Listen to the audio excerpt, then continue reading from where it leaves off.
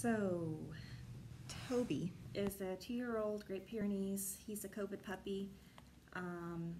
They muzzle him to take him to the vet, and the last time he had his nails done was a year ago under sedation when he got neutered.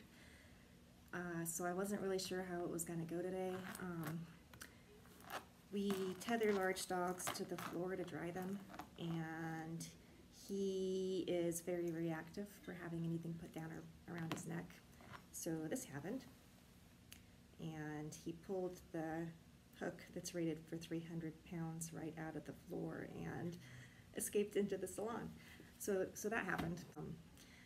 We had to come up with another option for getting him dry, because you have to blow out the coat. It's a double coat. You have to blow it out to get all that undercoat out. So this is what we came up with.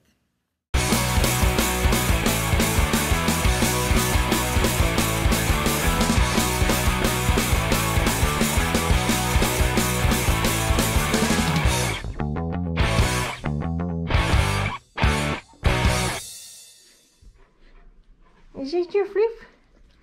That's a lot of floof. My goodness. I don't think so.